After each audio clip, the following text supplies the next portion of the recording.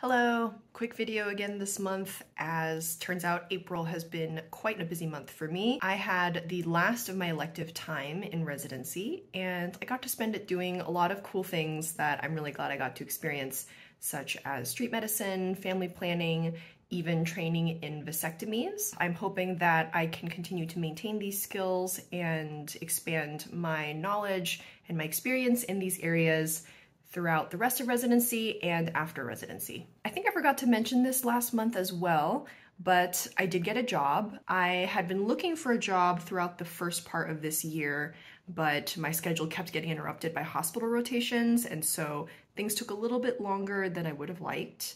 However, I have finalized my job with a federally qualified health center in Orange County, and I will be doing basically everything that I was hoping to do. Primary care, including all ages, taking care of pregnant patients, doing procedures, and even doing some homeless medicine as well. And so I'm looking forward to starting that job in the fall. In the meantime, before I graduate from residency in a few months, I continue to keep busy with lots of other important things.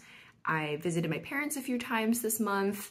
I took my family medicine initial board certification exam, and I actually have a conference coming up that I'll be presenting a poster at, the Society of Teachers of Family Medicine annual spring conference, which I attended last year. So I'm excited to attend this year as the last conference that I will be attending as a resident, I'm pretty sure. That's it from me this month. Short and sweet video. Hopefully I'll have some more things to share with you next month. I will be trying to get some footage from the STFM conference.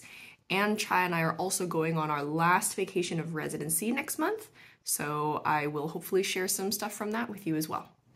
Bye!